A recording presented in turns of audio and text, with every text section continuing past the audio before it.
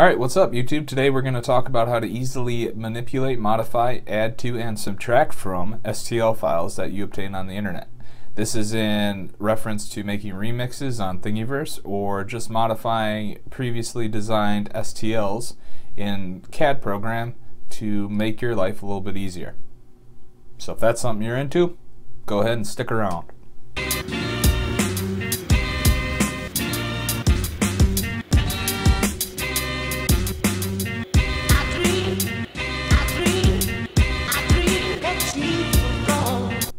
Alright, so I'm in the TinkerCAD environment. It's a little bit different. It's a Tinker block setup. It's a visual type thing. It's provided for free from Autodesk. You can go to TinkerCAD.com, get a username and password for free. Free software. This isn't going to be as complex as something like an Onshape, AutoCAD, Fusion 360, anything like that. But what it is good for is for visual people, and I'm a visual person. So basically what you do is you add and subtract from this work plane environment in TinkerCAD.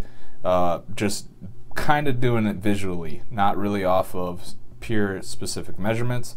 It works really great for beginners, and for me it works really well for just easily adding, subtracting, or modifying STL files. So a little disclaimer here, obviously STL files are someone's intellectual property. If they have marked it as a copyright, don't use it and modify it and use it as your own. I mean, just common sense, guys, like, be a good person. It's very simple. Okay, so let's say I found an STL. So for example, we'll use one of mine. I found an STL. I brought it into the TinkerCAD using import and then just bring in the STL file. And for some reason, it's all grouped up because the person that made it wanted you to print it that way or whatever, but you want to modify it a little bit. And it comes in grouped in 4 pieces like this one is, right? So now after we import it into TinkerCAD, it just becomes another object. So this is just technically another object, and we can modify it however we want. We can't ungroup it, right? Because to TinkerCAD, this is all one large object. It's like a block or a cylinder that you added into the program. But what we can do is, let's say we wanted to isolate just this cup portion of this STL. So what I'm going to do is Control D, I'm going to duplicate it, right? I'm duplicating it in place. So right now there's one over another. So there's 2 versions of this thing on the work plane. So if I bring this down, you can see that. I'll change the color. See, there's 2 of those now because I did Control D and duplicated in place.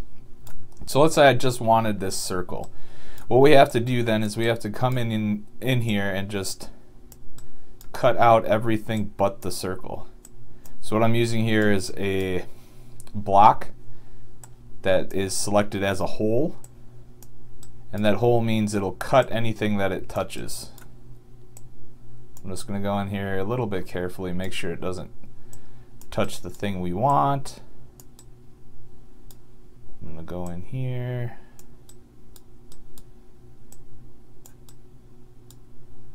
Make sure that it doesn't influence this cup at all, and that would show up as a dark area on the cup if it was actually hitting the cup.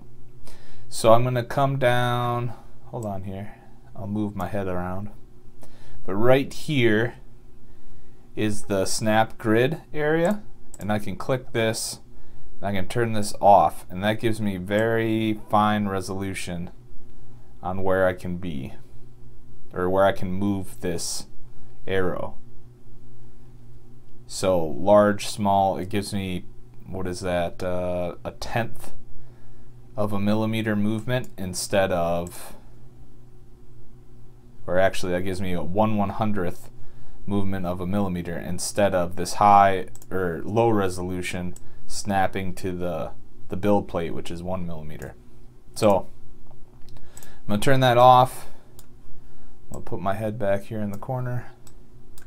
And then I'm going to move this in and out until I don't see any gray. See how that turns gray? That means that's intersecting with that shape. And I want to preserve my cup. So I'm going to bring that away from the cup and making sure that I get over this part without touching the cup. Oh, and I don't know if I'm going to be able to do it. I don't know if I can do it.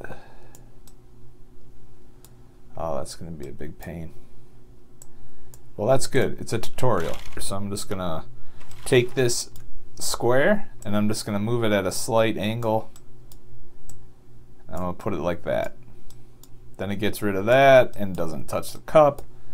And then I'm just going to Control D the square, or rectangle, I guess it would be. And then I'm going to bring it like this. And like that. So now I have it down to the base of the work plane, all the way up to the top. And what I'm going to do here is I'm going to select them all. I just clicked and dragged the mouse, I selected everything. I'm going to group those. And there we go. Okay. Ah, come on, go back. There we go. Okay, so now that I have everything together here and I have the blocks cutting away the portions that I don't want, I'm going to go in and I'm going to duplicate with a Control D. So now I have two sets of everything except the portions that are going to cut away. So now I'm going to select everything in there and I'm going to do a shift and select the cup. Now I'm going to group. So that's getting away, that's taking away one set of these peripherals around the cup. So now we can go in and remove the duplicate of the whole STL file, and what we're left with is just a freestanding cup with no peripherals. Okay, so that's how you separate them apart. So now let's say I just wanted to have this one peripheral on this STL file. Well, it's the same exact process that we just did. I'm going to take it and I'm just going to duplicate it. I don't have to duplicate it in place for this one, but I'll keep the STL over here. And then all we're going to do again is take the square or rectangle. We're going to remove everything we don't want.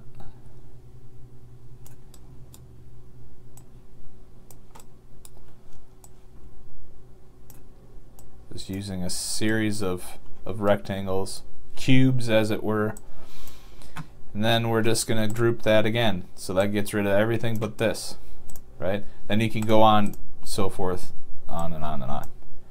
So then adding and subtracting to these is, at this point now, this individual cup is just a basic object as if it were in TinkerCAD. So as if you created it yourself.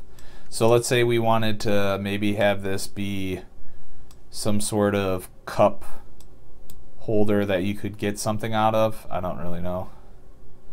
But let's just put a circular cutout in the front. So it's the same principle here as it is with any other TinkerCAD object. You come up with what you want it to look like in your head. So let's just say, I don't know, something like that, maybe a little thinner. Then we'll align them with the align tool so I know it's centered. I'll make this a hole. I'll group these two, and now it's got a cutout so I could grab something out of that container or something if I wanted.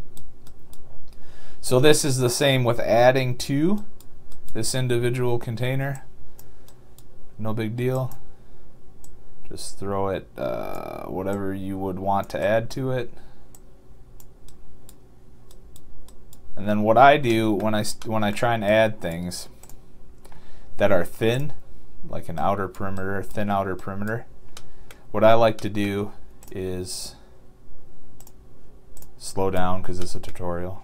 But what I like to do is I take this object I want the outer perimeter to go, I duplicate that, send this one out, I make this a hole, and I take this piece I'm going to add to it and I move it in to the whole version, to the cutout version of the thing I want to add that to. You can put this one then in there or have the duplicate separate and group it, but I'm just going to do this to make it easier to understand. I'm going to group that.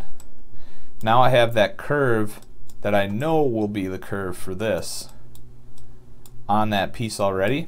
So I know when it comes in, it's not going to go through that thin wall, and it'll just match up perfectly to it. Right? I'm going to group those two, and then they're going to become one STL file like that. And then this, of course, can be modified again and again and again.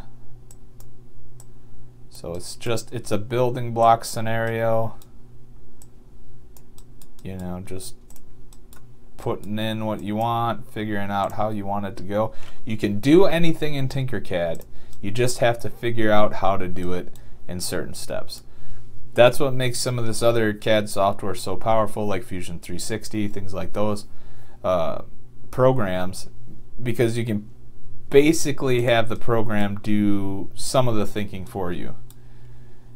So, and especially with like assemblies or anything like that, any parts that need to move together, Fusion 360 is gonna trump TinkerCAD, just because, you know, you're doing a visual representation on TinkerCAD. You can do those things, but it's a little bit tougher because you're not getting really high dimensional accuracy. But I've been using TinkerCAD now for I don't know how long, like 7 months now or something, and it works. You can design things and make it work. So yeah, so basically that's how we can isolate individual files from a imported STL file.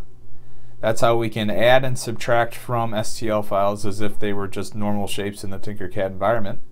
And yeah, you can apply these processes to anything. So if you wanted to add text, or if you wanted to import an SVG and add it to somewhere or subtract it, this all works that way, and TinkerCAD's a great way to easily modify small STL files.